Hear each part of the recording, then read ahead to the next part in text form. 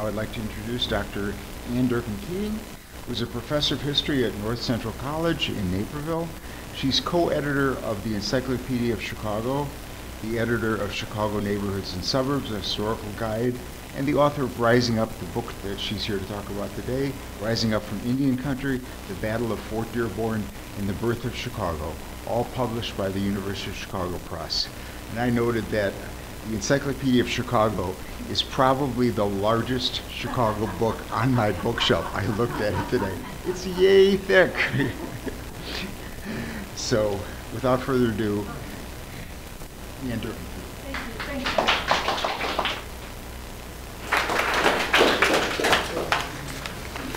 Oh, it's really a pleasure to be here. Thanks for inviting me. And yeah, the encyclopedia, am I sounding okay? Okay.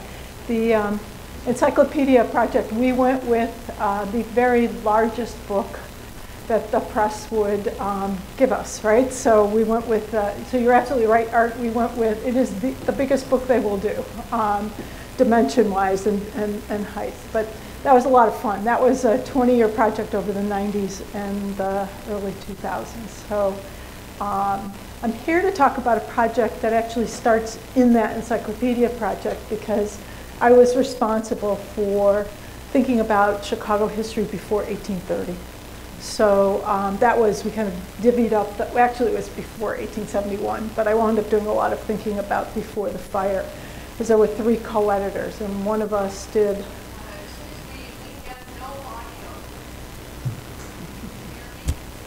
Yeah. Well, we don't want you to have no audio. Okay. But that's... we'll work on it. Oh, yeah. This project then comes out of my thinking about Chicago, particularly before 1830 is an interesting year, and it's where we're going to end tonight, 1830, 1833. 1830 is the year of the first plat of Chicago. So when I describe it to my students, I say that's the year that Chicago land became real estate. We can think about it as, and then the Treaty of 1833, which is the year in which all of the land in this region, the rest of the land that hadn't already been ceded, was ceded from the Potawatomi and their allies to the U.S. government. So there's this enormous transfer of resources, land. The land becomes real estate, and the story of Chicago as a capitalist venture that's an incredibly successful capitalist venture begins at that moment. But it isn't that there isn't a story before that. And the story before that is an important one and one that we really want to be thinking about, I think, even more now, perhaps, than when I started this project back now 15 or, yeah, it was almost 20 years ago, I think, now that I think about it. So this is the book that's published. I didn't bring books, so I apologize for that. There are some flyers up here. The book's available, though, in hardback, paperback, and an ebook. So you can order it through Amazon. It's probably the easiest way to go about doing that. Oh my goodness. I'm missing slides. Oh.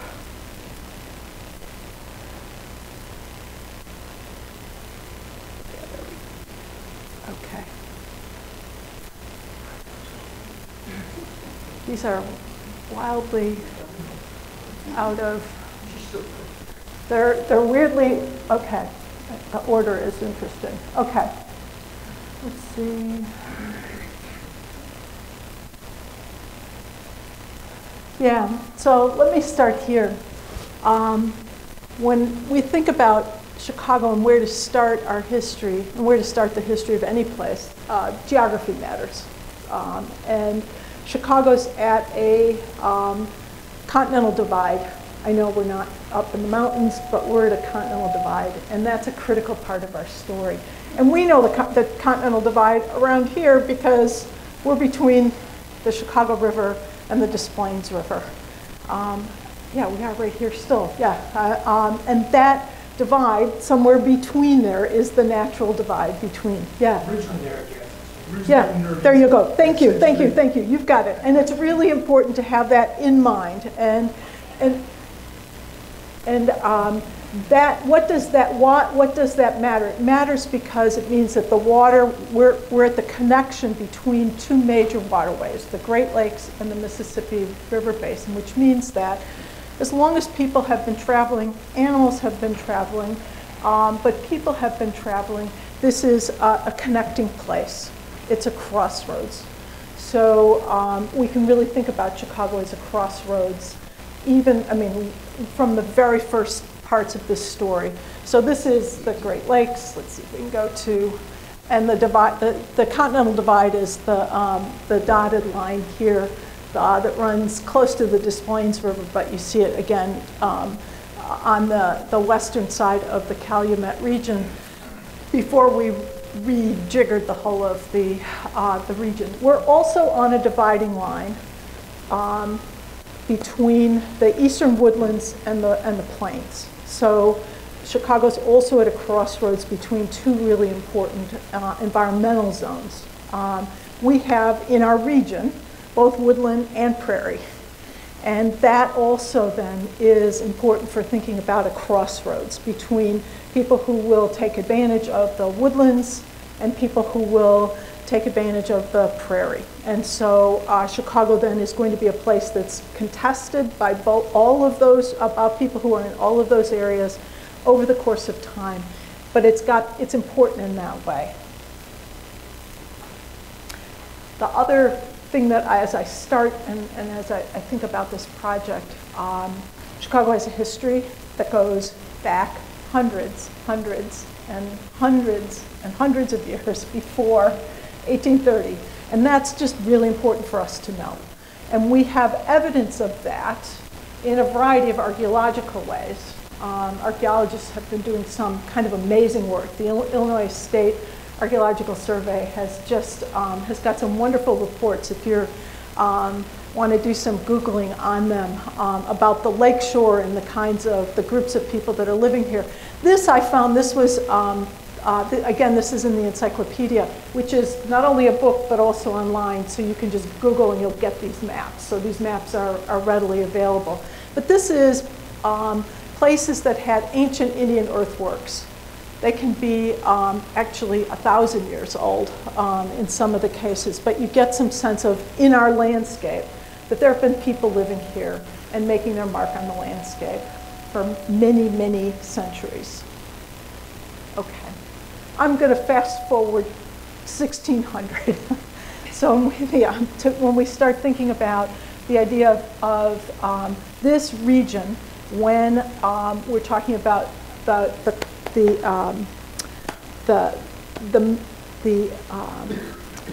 when Euro-Americans, European colonists, European settlers are going to encounter the indigenous people of this area for the first time over and over and over again. But certainly beginning in 1600, it's going to be on an ongoing basis. And at that point in time, in this period of time, in the colonial, this what we call a colonial period, the period of settler colonialism between 1600 and 1830, and that 1830 is the date I began with and kind of ends this whole era, which runs over 200 years. Chicago is at a crossroads, and you can see the crossroads there between the Great Lakes and the Mississippi River, very clearly there. And also the fact that you've got groups of indigenous people that are claiming the territories in and around Chicago, including the Ho-Chunk, the Menominee, the Ojibwa, the Potawatomi, Miami, the Kickapoo, the Sauk out to the west. This is a complicated map, but let me talk to you a little bit about it because it speaks to a world that you might recognize from textbooks from a long time ago, and that is the idea of thinking about a French colonial era and then a British colonial era and then the American era. And what we're trying to do is think about, what I want you to be thinking about is the fact that through all of that colonial period, there are the Native Americans are controlling this territory. The Potawatomi and their allies control much of this area for the period of time, certainly from the mid-18th century forward. So the green lines, the green names, are the people who really control this land. The red lines are the Euro-American claims on this land. So it's really, in this case, it's the British and the English who are claiming this territory. And the French and the British then are the red places are the places, and particularly in our area, that are a part of the French colonial story, which is overlaid onto the French world. So in this case, St. Joseph, Fort Ouilmette, which is near Purdue. So it's East Lafayette, Detroit, Fort Miami near Toledo, Vincennes, Fort Deschartres down near Cahokia and Kaskaskia. So you get a sense, Michilimackinac, the places that are the colonial places that are overlaid onto this Potawatomi map. And the interesting thing for me when I think about this is what you don't see in this map, but I want you to be thinking about is what's the interaction between this French colonial claim, the British colonial claim, and the Indian world that's underneath it. What's the glue is trade. So this is largely a trading world. It's a world where British traders are trading. That's Traders. Traders at some point later we could talk about as well. But what happens then before 1763? Our region is French. French and Indian War ends in the Treaty of Paris of 1763, and the French are out of this region in terms of their political presence, their colonial presence in this in our area. But the French the traders stay. The colonial administration leaves, the British come in after 1763, but very much this remains Indian country. The French traders stay, and then overlaid on that are British traders as well. So we've got French traders, British traders, and Potawatomi who are living in this region after 1763. Now, if you're thinking about your US history, all of this is a part of that US history, but you may find something that might ring a bell would be like the Proclamation Line of 1763, which was a line that was created after the Treaty of Paris in 1763, where indigenous people were not included in the negotiations, and Pontiac's rebellion that comes in 1763 forced the British to say, well, we're going to have this line, this proclamation line. East of the proclamation line, American settlers can be. West of the proclamation line is Indian country, is where indigenous people are going to stay and live. And that is an important line in terms of the story that's going to unfold here. Okay, so getting rid of the lines. There's two kinds of settlement then that I focused on and that I want to talk to you a little bit about today. And the one is, some of these names should look familiar. They were the French places that were overlaid into this world. They're mainly trading outposts. So, and some of them are also going to be for government. But Vincennes, Peoria, Milwaukee, Portage, Green Bay, Wisconsin Rapids, Fort Wayne, Grosse Pointe. Those are the places that the Euro-Americans are trading at, or they've got outposts out in Indian country. But mostly what we're looking at in this world are Indian villages. And this takes us to 1830, so it's not a snapshot for the whole time period, but just in 1830. Helen Hornbuck Tanner, if you have an interest in where indigenous people are living in the Great Lakes region from 1600 through the 1830s, Helen Hornbuck Tanner spent decades at the Newberry Library uncovering these stories. So this is a map that's based on her investigations. It appears in the encyclopedia. It's also in my book. But what it does here is it shows Every one of the triangles, and I know you can't see that, but know that the triangles, each one of them are an Indian village. And so this is territory that's claimed, that's controlled by Native Americans. And in our area, it's the Potawatomi and their allies. And some of the villages, again, the Potawatomi are found on both sides of the lake, along the Calumet region, and all the way west past the Fox River. You'll find Potawatomi up in southern Wisconsin and again over into Michigan. Many of the villages are multi-ethnic, that is, it won't be just Potawatomi, but other indigenous people as well. But Helen, when she did this work, the triangles are where the summer farms are. So to get a sense of, because there's a seasonality to this map. So this is a map of when the Potawatomi were together with, farming their fields, when the women were raising corn, beans, and squash, which are the key things that they're going to be raising. And it's going to be women raising in these villages from the late spring through the summer.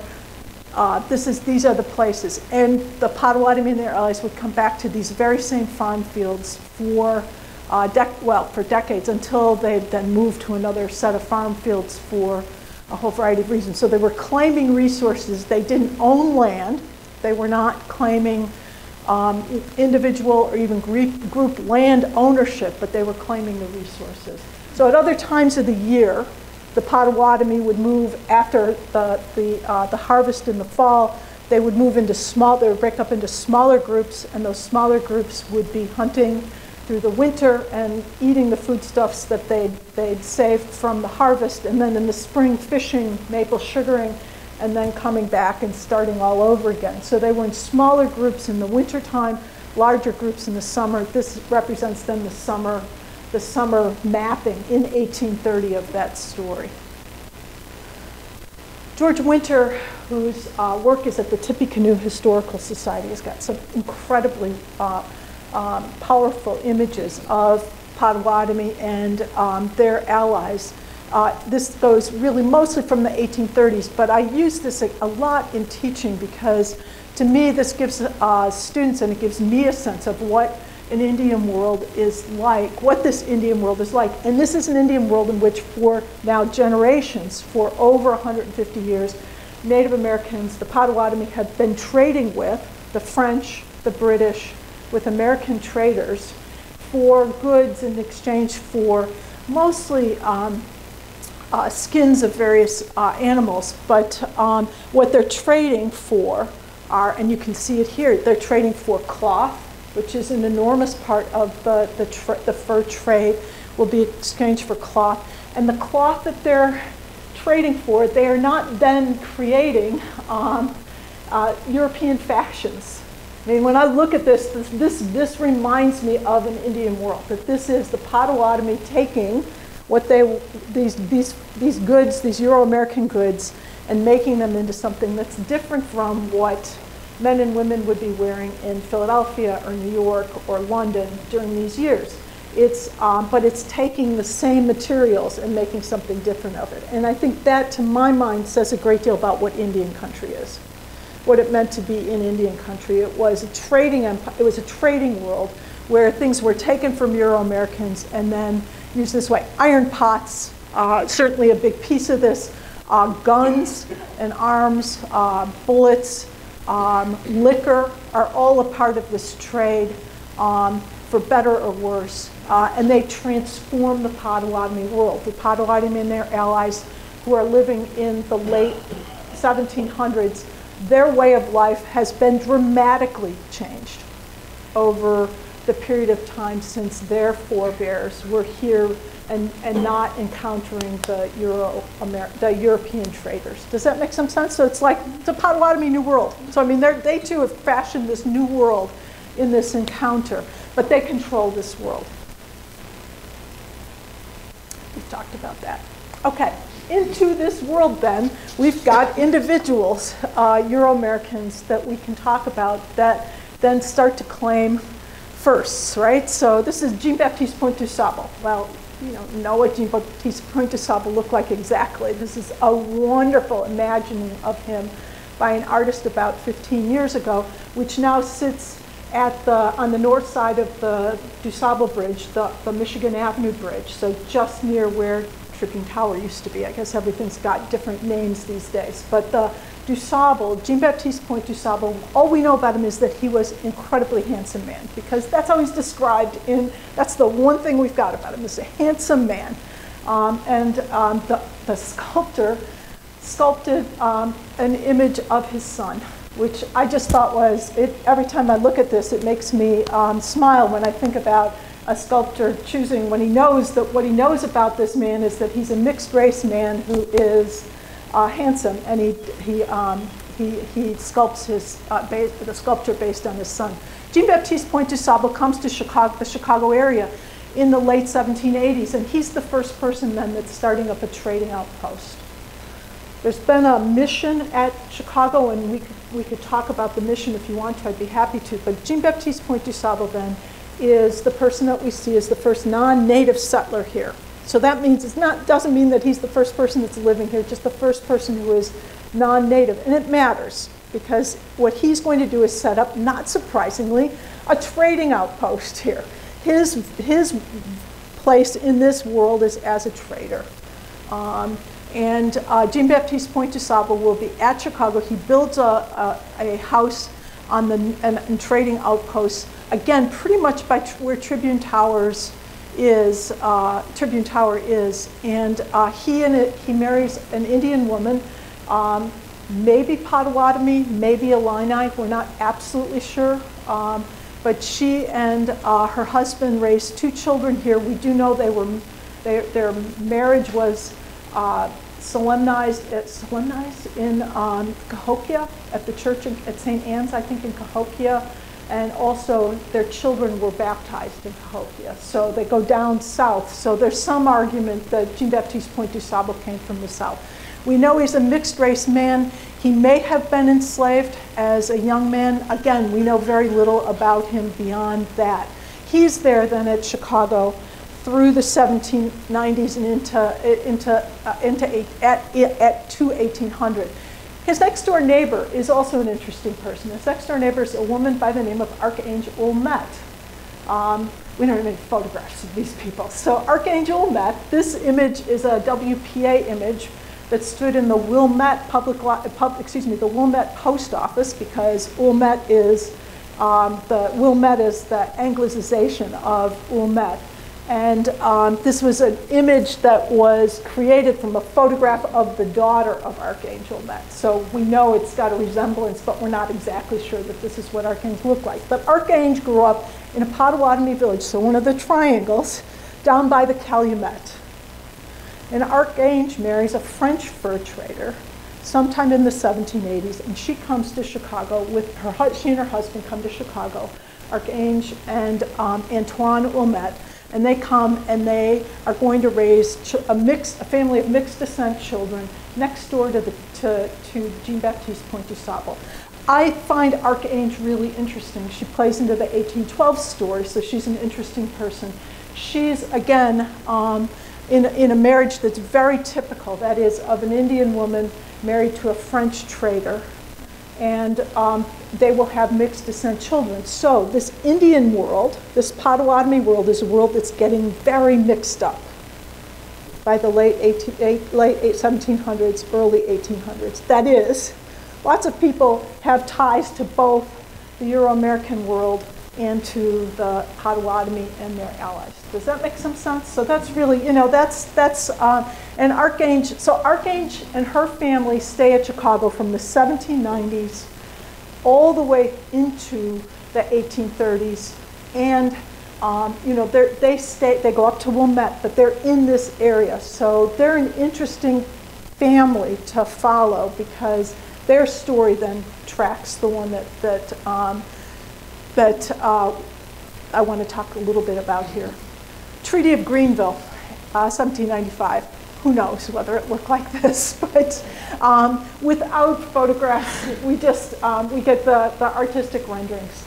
But this is, again, over in Ohio, Indian fighting between the new American government and indigenous peoples across Ohio. And what are they fighting about? They're fighting about whether the land in Ohio is going to belong to the settlers who are moving westward or will continue to be controlled by the Miami and their allies when we're looking at the Ohio, and that's going to continue westward. So this idea of what the US government is asking for is for cessions of land, demanding cessions of land, often at the end of a war, that are going to move Native peoples further west and begin to restrict what is Indian country across the whole of what is now the Midwest. So I'm back to one of these maps. Okay, so let me tell you what I've got. We've still got the green underlay, Indian country, but what you see here, you see the Treaty of Greenville line in 1795.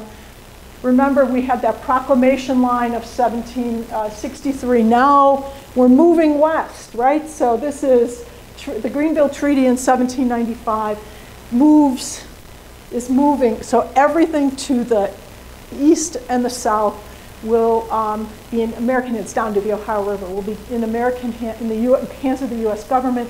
Land will become real estate. It moves out of the hands of the indigenous people. And everything then north, in 1795, the agreement was that would remain permanently Indian country. But guess what? That's not what happens, right? You guys unfortunately know the punchline here. So what's happening, and this is, again, I don't want to overcomplicate this story, but essentially what's going on is you see the Greenville Treaty line, and what's going on here is pretty much every couple of years, over the next 15 years, the US government is demanding cessions, often at the end of a war that Native peoples, indigenous peoples are losing. So 1803, 1805, 1809 Treaty of Fort Wayne, 1804, it's a treaty with the Sauk, it's a St. Louis treaty. But what you start to see here then is the US government is ringing around Chicago in an interesting way, is so that the center, what's left in Indian country in this area is that center. And Chicago's in that center. So Chicago's remains a part of Indian country, but it's increasingly clear that what's going to happen is this is going to continue to diminish. The Indian country is going to continue to diminish. Of course, if you want to think about this, we've got the Louisiana Purchase off to the side, which complicates this. But keep that in mind, because what happens then is Fort Dearborn is created at the mouth of the Chicago River in 1803. The Miami, who don't control this territory, cede land at the mouth of the Chicago River to the US government back in the Greenville Treaty. And so the US government in 1803 comes out here and builds a fort, south side of the Michigan Avenue du Sable Bridge. So basically right there, where the plaques are in the sidewalk are not quite right, but they're not far. I mean, they're close enough certainly it's close enough for us to get a sense of where they are. So they build this fort as an outpost in Indian country. It's the furthest, at this point, we're just to the Mississippi River is where the US stops. It's not good. By the next year, it'll be the Louisiana Territory and it'll be in the middle of the country. But when this is first built, it's out in the middle, it's out on the western frontier. Another image of the fort. More images of the fort. Now, a couple of things. By the time that Fort Dearborn is built, started in 1803, finished in 1804, you see up at the top of this image of this map, there's the Kinzie House. The Kinzie House was the Jean Baptiste Point du Sable house. And John Kinzie comes in and you can't buy the land because the land is not real estate yet in quite the same way. So what sold, Jean Baptiste Point du Sable sells out his improvements on this land. There's an intermediate buyer, but the Kinzie family, John Kinzie, will take control of it. And he will have a long-term relationship with Fort Dearborn. He's coming from St. Joseph, near St. Joseph, Michigan, and then before that in Detroit. and he has connections with down near Fort Wayne as well. But this is there. So Jean-Baptiste Point du Sable leaves the area. There's lots of speculation. We just don't know much about him, why he leaves, but he leaves pretty much when the Americans decide they're going to come in. So, you know, the idea that he may have understood that this makes Chicago a flashpoint for conflict between Potawatomis in this area and the U.S. government, you know, whatever. He doesn't want to be in a spot that's right on a U.S. outpost, but he leaves. He's going to die near St. Louis actually it's after the War of 1812, but that's the story we've got here. Let's see, we've got more on what the barracks look like. This is Juliet Kinzie's rendering of what the Kinzie house looked like. But I keep in mind, this is Jean-Baptiste Point du Sable's house, you know, and that he sold, and that's already by this point is 15, almost 20 years old. So as we're going along here, but he's going to run a fur trade operation out of here. He's also going to be trading with the fort. Okay. So now we're getting to the battle. Maybe some of you will recognize this guy, Tecumseh, and his brother, the Shawnee prophet Tenskwatawa, have a really interesting role to play in this story. So Tecumseh and Tenskwatawa believe that you need to stop and fight against the U.S. government at this point. So now we're talking 1805, 1806, 1807. Why? Because the U.S. government is demanding more and more land in this area. And Tecumseh and Tenskwatawa try to organize a pan-Indian, so crossing tribal lines, a pan-Indian movement that will resist the U.S. government's attempts to purchase more land, to take more land in this area. And what they're going to focus on, that donut, that area in the middle, well, it's not the donut, the middle of the donut, the hole, the center, and you can see it here. It's basically the territory, you see the shaded area here is all of the area that Tecumseh and Tenskwatawa claim as their native, the lands that they are going to control. And they operate out of Prophetstown on the Tippecanoe River, again near West Lafayette today. So you have some sense of where we're talking about Indiana. So not too far from Fort Dearborn. So kind of not quite equidistant, but from Fort Wayne and Fort Dearborn. So they're there, kind of, and again, why here? Because all around them, the land has been ceded. And they are going to be then the flashpoint for an Indian War that will start in 1811 and move into 1812. And the Battle of Fort Dearborn is a part of that. So let me talk a little bit about what happens there, and then I'll read a little bit about this, and we can finish up and talk about what we've got. So what happens in, I can go to the next slide, maybe I can come back. Yeah. What happens here is in November of 1811, we get the Battle of Tippecanoe, which again is something that we kind of hear about because it's kind of in our, whatever it is, jingling around in our heads. From the 1840 election with William Henry Harrison. How can it be that we remember that? The Battle of Tippecanoe is one of those things that we know, or many of us know. At any rate, what it is William Henry Harrison, the U.S. The governor, but he also commands militia troops from Kentucky, Indiana, and Ohio, comes in and burns Prophetstown in November of 1811. When Tecumseh, a warrior, is off with his warriors going south of the Mississippi River, trying to get more people to sign on to this pan-Indian confederation. And Tenskwatawa, who's the prophet, he's the religious side of this nativist tradition, is in the villages around Prophetstown, and they're burned to the ground. And it's one of those things where when you burn you burn villages and you burn people out of their harvest in November in this region, you are condemning them in many ways to either starving to death or freezing to death or finding someone that will take them in. So their Indian villages are burned down. So I think this is a tremendous act of violence in November of 1811. As a result of that, when Tecumseh comes back, the Indians in this confederation say, we will start a war, we will continue this war, which has begun in November of 1811, after the harvest, the following year's harvest. So at the end of August, beginning of September, and into October of 1812. So that's their plan, is to do that. The problem, well, it's not a problem, but it's a complication, is that the US government declares war against Great Britain in June of 1812. So there's a second war that begins in this region. And so, for instance, Mackinac, which was held by American troops in 1812, very quickly after the US declares war against Britain in June of 1812, Mackinac falls to the British. I mean, this is the battle where the British built the fort originally. The Americans take the fort after Jay's Treaty.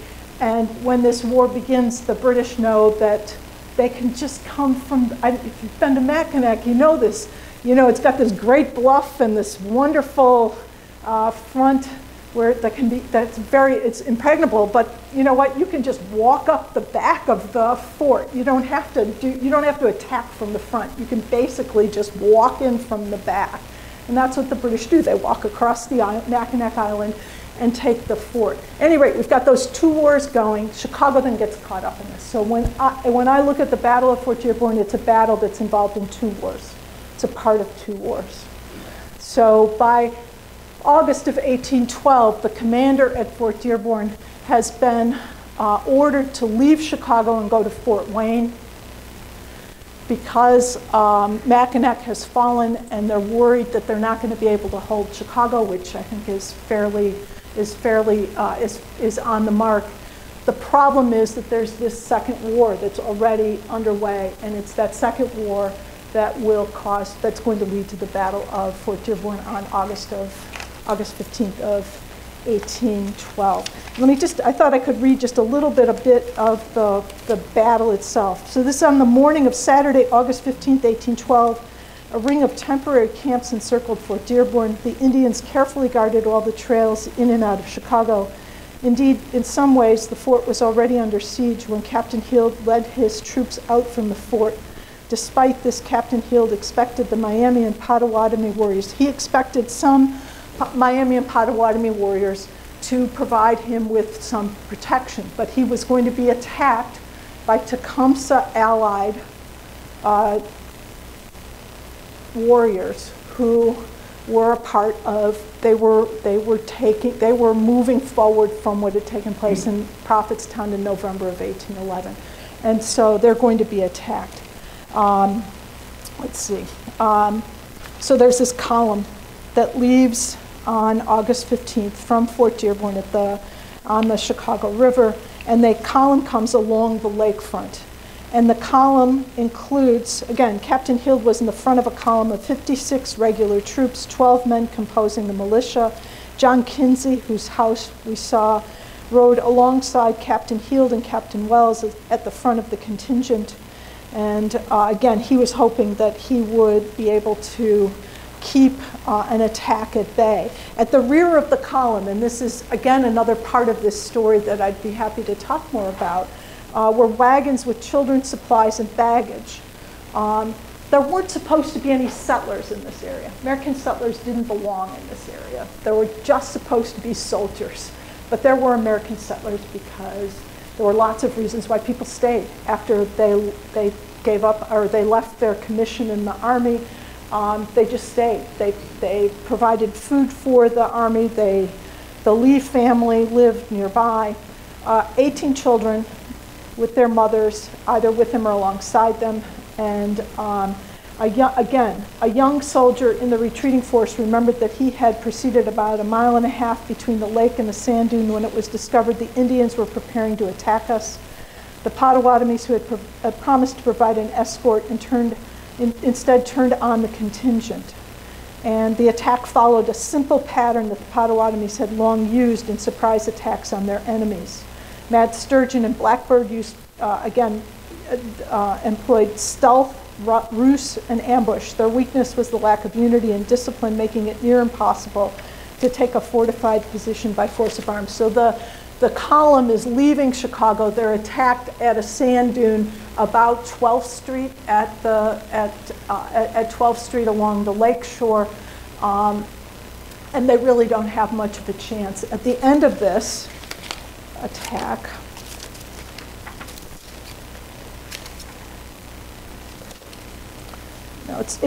takes place in just a little over an hour. Much of the violence was over in short order. Captain Heald remembered that all of their horses, provisions, and baggage had been taken within 15 minutes of the attack.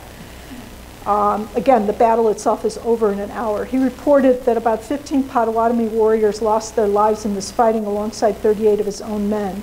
Almost all the remaining soldiers were injured, including Captain Heald, who suffered gunshot wounds in his thigh and right forearm. And there's an interesting story of what happens to the survivors of this fight and how some of them are ransomed from different Indian groups and also from the British over the course of time. But what I think I'll leave it with the idea that this is a part of a broader war, an Indian war, that Tecumseh is heading out of Prophetstown. Tecumseh has gone over, though, to fight alongside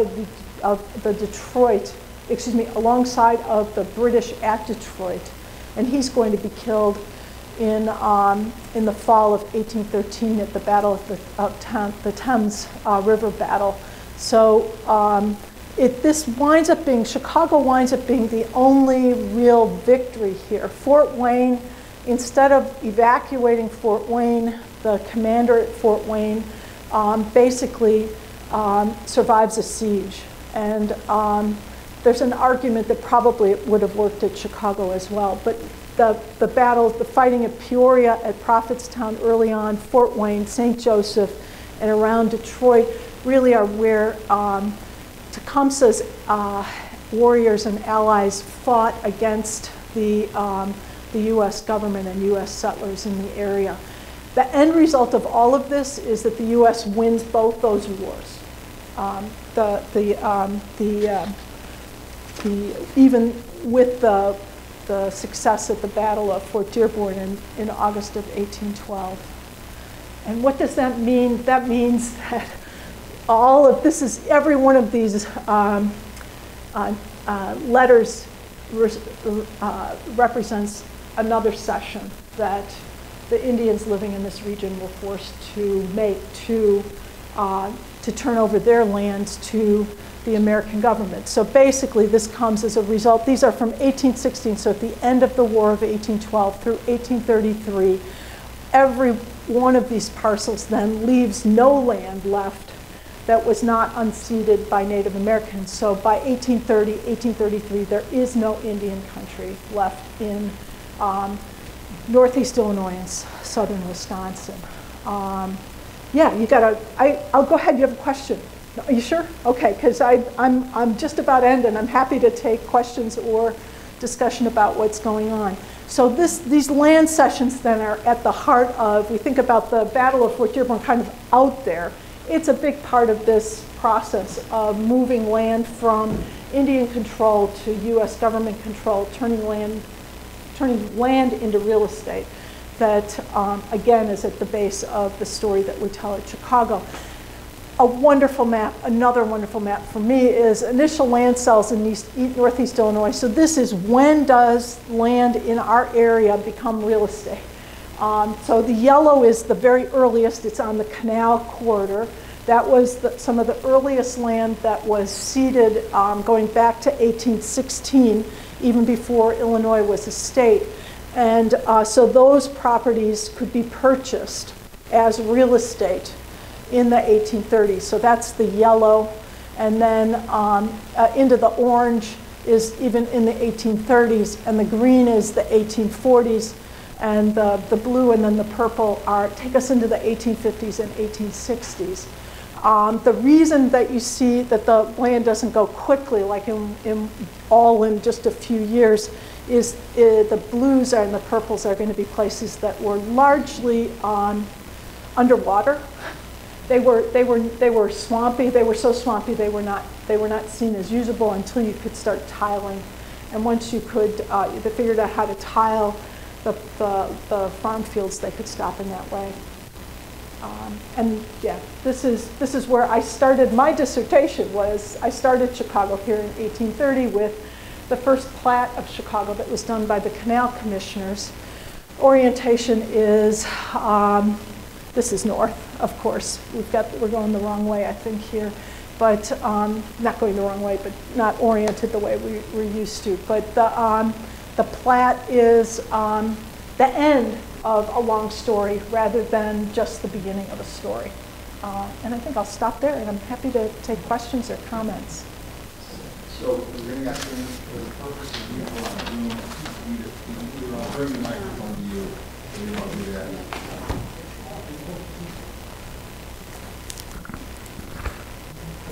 Who's got a question?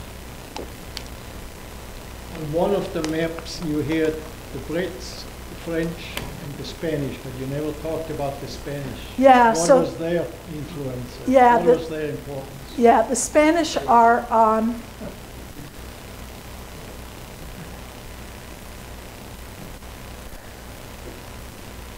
Spanish up here after 1763. So what's going on is Spain takes control of much of Louisiana after 1763. Part of it is the end of the French and Indian War, but it's also a separate negotiation between France and Spain. So France is out of North America. They're in the Caribbean, but they're out of North America after 1763. That is, as a colonial force. Still a lot of French traders and families living in this region. Was there more behind that question? So the Spanish will control Louisiana into the Napoleonic Wars.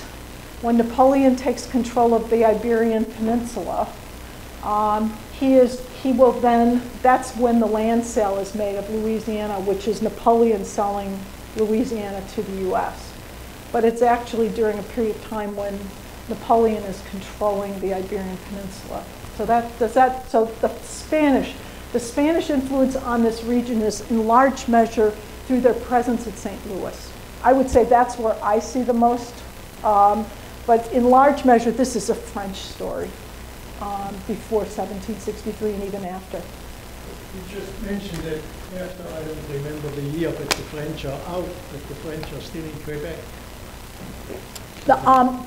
As I said, the French remain, the people who have settled, and the traders remain, but the British control Quebec after 1763. And that's in fact, so that's one, and that's again one of the pieces that will lead us to the American Revolution. But no, that piece is there. Now, I apologize. I grew up in Schiller Park. Okay, right. So you've got the Beaubien. And Chichipinkwa, Robinson Woods over there. Right, Robinson, and we've got Caldwell here. Land. What? They were allowed to keep their land. Well, so here's the deal. They did it up, and they were allowed to keep their land. But that land, oh, and I don't have a good map. I don't think I have the map with me. It's the 1829 treaty that they are, those families, so Robinson family, the Caldwells, oh my gosh, Ouilmette. So the Ouilmette family, oh God, there's more, I'm blanking on their names. It's much of the St. Adalbert Cemetery. So there's pieces up there too, where also, so those lands are granted to individuals. They're mixed race people. So they are not, they're not granted to, Mixed race people still Native American. Oh, I'm not arguing that, but in the eyes of the U.S. government that's making this, they see it. I would never, you're absolutely right, but the U.S. government is making those grants of land from the standpoint of they are mixed race, that they have European, that they're Euro-American. Oh, so that they're getting these lands because of their help in the Battle in 1812. But it's not tribal land. But it was kept by them. It's kept by the family. That's why we have the Des Plaines Woods. Oh, it's family land. So it's granted it's not a reservation. It's land that's granted to the Caldwell family, to Billy Caldwell. He doesn't have a family at that moment. So it's Billy Caldwell, the Robinson family. What? Yeah, exactly, Sauganash, right. So I mean, at the Robinsons, the Ouilmettes, it's in return for favors that they've done for the U.S. government, debts that are owed to them, seemingly as a part of those treaties.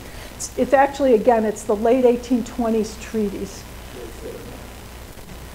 Oh, I'm not arguing that, but.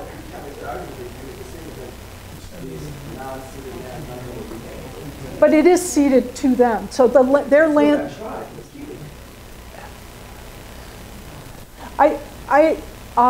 The only land that there's possibility of tribal lands is out near Rockford, at least at the moment, right? So the Rockford land that it comes in the same treaties in the late 1820s, but there was a grant of land to I think it's a Potawatomi leader, a warrior, who took it on behalf of his tribe.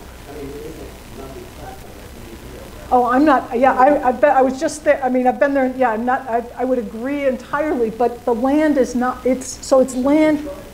What? It's not to the tribe. It's not to the tribe. Like Billy Caldwell was married to a Potawatomi. Right.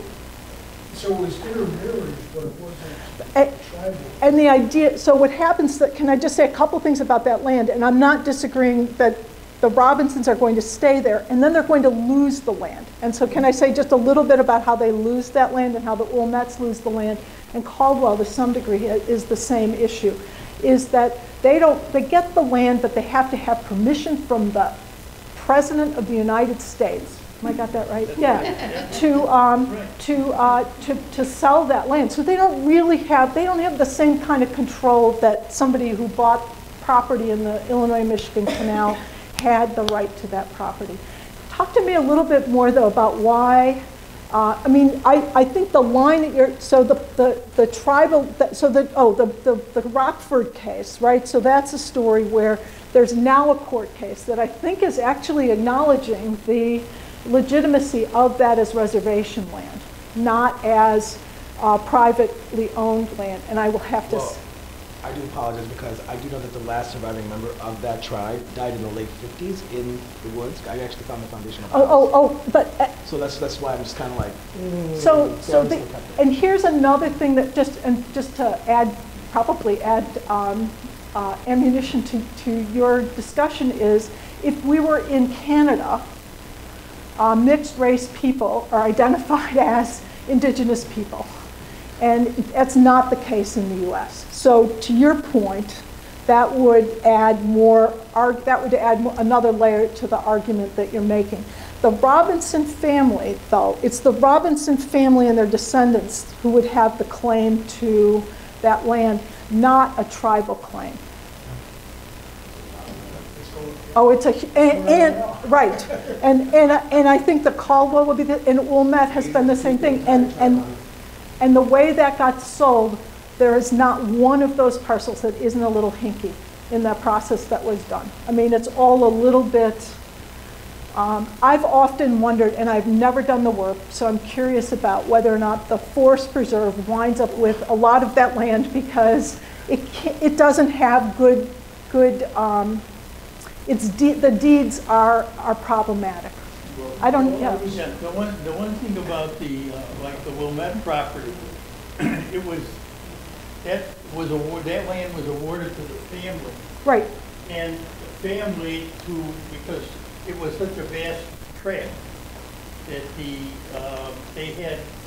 family could not really monitor the property, and they had squatters here and Had a there lot of and problems. so forth. And so when they wanted to Robinsons do too. divest themselves of the property, they had to go to the President of the United States.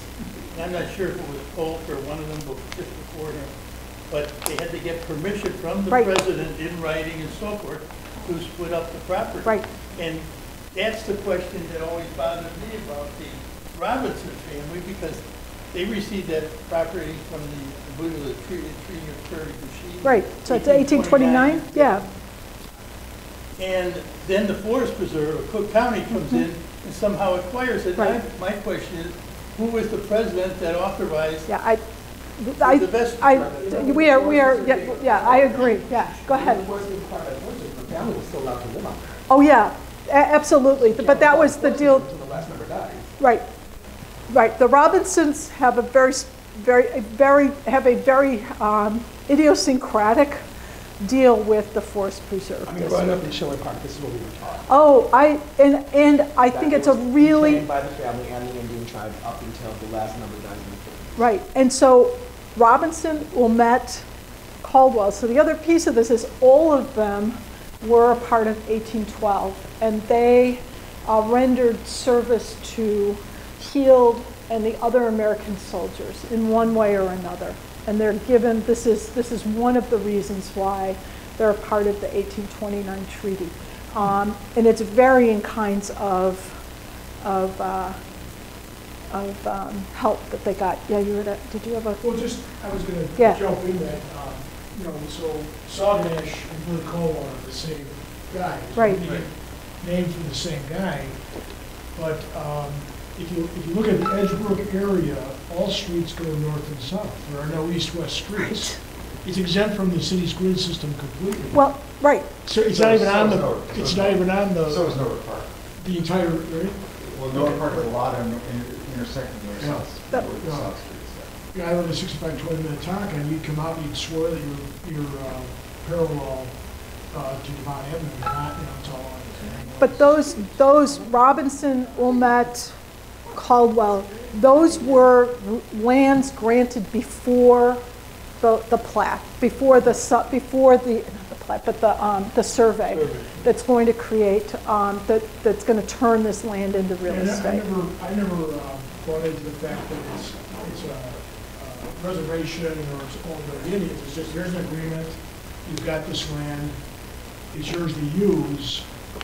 But in just doing a recent deeds, you know, search, title search, because my property changed hands, me taking it over, it's very difficult. The records are It's an almost interesting. non-existent.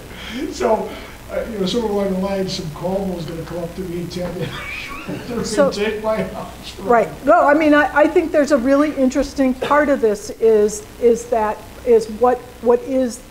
how it is getting back to what the base for that is. The Robinsons, now the Robinsons also have, so the Potawatomi that are related there into that family who live there are also, many of them have moved north with the Ojibwa, right? So I've met a couple descendants of the Robinson clan, and they actually, and who are to your point, who are absolutely a part of the Potawatomi, a band of the Potawatomi, as well as then living on reservation lands in Wisconsin. So it's stick to your guns, but I also think that there is a difference between, I see a difference between reservation lands and the lands that these folks got in 1829. Yeah. What? Right. That's yeah. I think yeah. We're not disagreeing. Okay. Good. No. I thought maybe we were, but we're not. You're absolutely. You're right. Sorry. This is a comment, not a question. I think I'm right that Mark Noble, who built this house, lived in Sudrell's cabin. Right. Right. And so. Right. No. And I should have brought. Yeah. No. You're absolutely right. And that's a wonderful point. The house goes into. Thank you. Yeah, that's exactly right. And then it's going to be torn down as it just goes in complete disrepair by 34, 35. And Julia Kinzie, who I became completely, completely interested in after this project, and wrote about Julia Kinzie. So Julia Kinzie kind of creates this mythology about what's going on. But Noble, that's one of the houses that's used. People going through Chicago in the early 1830s. There's so many people coming in. Everything that's any house that's available is being used. But nice point, and thank you. I'm surprised this is considered a house in Chicago because it is This so, house? so far from. Okay, so here's the question, the answer to my answer to that question, and you guys have to jump in and do this, but my answer to that question is, if you take the current boundaries of Chicago, this is the oldest house. I mean, the current. It was in, current but it was boundaries. next to Chicago in 1889. Yeah. So if you, but the, like the Clark House was also outside of, I mean, has been outside of the boundaries of what Chicago was at points. So it's, I mean, this is a, I mean, it's been moved. I think we have, no? Is it always been in Chicago? It's within the original. It's within the original plat? Question here. Original Ann. city limits Okay. of 1837 as drawn in 1837, within one block. I take it back. I don't know what I'm doing. This is, Stan's got this. Also, Peterson, didn't he own, like North Park Village land was owned by Pierre Peterson? Was also, I don't know, Salganash related or? Oh boy, I do not know Peterson. Sorry about that. So anyway, wait a hand here. Okay, quick one. Can you advance to the plot slide, which was, I think, right after this? Nope, you go the other way. The first plot of Chicago. Oh, Yeah. Go on. I probably went the long way. All right, that one. What is the little finger there going to the north before the south branch and the north branch? I've never seen that before. Oh, yeah, well, this is kind of a cleanup. There's a lot of streams and smaller tributaries off the Chicago River. This is really swampy. So I think that's what that is. This way. Is it like a square mile? It's going to be north, yeah. Yeah, this is north. I have a question, I'm sorry. Is it a square mile? Is that, hi, Ian. Oh my gosh. Is that like a, Wait a how second, big is I the know original you. plot? Is that about a square mile around or something like that? I counted 10 plots or, Oh, God. because I work right You know, around there. that is a by the- really good question, And and I don't think Bev, anybody's asked me that. I'm going to find out. Does anybody, I don't know. I don't think it's, yeah, go ahead, Art. Are those our Chicago city blocks? Yes, they are. Well, you can count them. Count them. Oh, nice point. There we go. So that's our Yeah, plot, right? yeah, they are exactly. They're still our blocks. And that was before the fire. Yeah, so this is 40-odd years before the fire. You got it. So ultimately, what happens to the Potawatomis? Are So, yeah, thank you. that's No, a no, great no, question. no, no, no, no, it's an important question. No, it's a really important question. So I'm sorry, then thank you for asking it. So 1833, there's a treaty, there's all kinds of, I mean, there's going to be annuities, there's land that's promised to the Potawatomi, first in Missouri. And then Missouri, when it goes to Congress, Missouri says they're a relatively new state. They say, we don't want Potawatomi reservation lands in Missouri. So they're moved to Kansas. And the first round of the prairie, what becomes the Prairie Band of Potawatomi, are going to be out in Kansas. But this takes almost a decade. And initially, so Potawatomi are removed, I think the first round is 1835. 1836, 1837, I think it's at least 3 years, and that's successive waves of Indian agents accompanying groups of Potawatomi westward. This is indeed another, I mean, the Potawatomi describe it as a trail of tears. You know, that this is their loss of their land and being moved westward in that way. And they exist today Oh yeah. in Kansas? Absolutely. No. Kansas was not the Moved last. again. They were moved again. So Potawatomi Creek in Kansas, which some of you may know from U.S. history, is where John Brown is, yeah, you got it. So that the Potawatomi are in that area for a while, from this area, lined up out there. And then they're moved to, they are moved again to Oklahoma. Trail of Tears, right? Yeah. And we think about the Trail of Tears as just, yeah. And again, the Potawatomi that are moving across southern Illinois are coming out of Indiana. And the Potawatomi out of this region are, I mean, I'm working on trying to get some signage up. I teach out in Naperville, and they come through Naperville in one of the years. So I've been having students working on trying to get that together. Yeah. The Potawatomi came from Indiana. That's their they call it the Trail of Death. They came from Indiana. They're moved through by military escort across the middle part of the state. Right. And all the way to the Mississippi River. Right. So you've got the signage for at Springfield, for instance. There's so it's marked, and they do regularly have done bus where they I've just Sharon Hook-Straighten, who's a Potawatomi descent. I just had lunch recently with her, talked about doing that trip, the bus trip, to do that, to mark that off with, which just sounds, Trail of Death.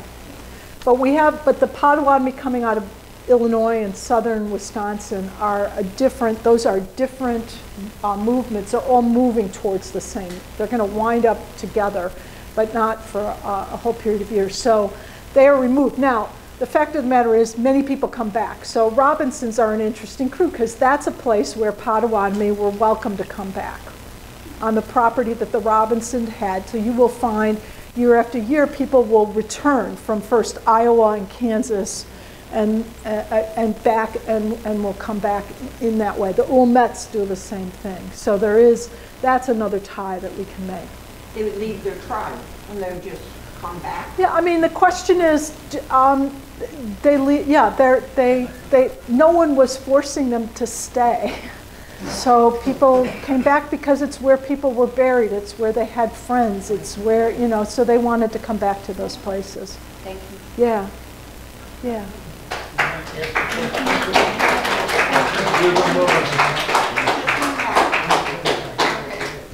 This is our son-in-law. He's supposed to be on Zoom. He's a new member, by the way.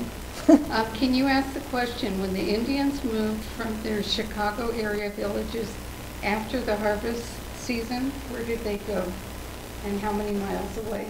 Did they go south? Yeah, no, I mean, the Potawatomi from this area,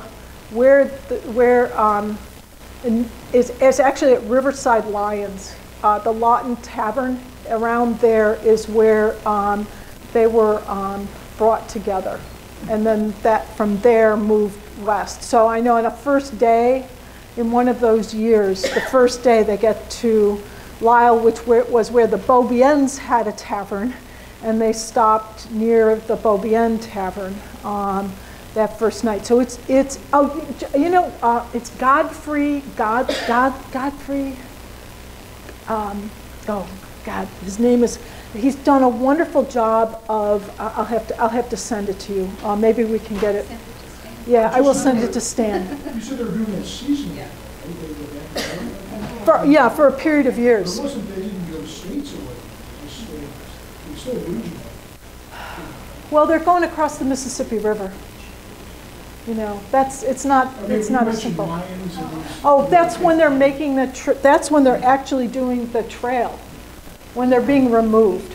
It's and they're going with an army contingent. I was referring to where they stay off season.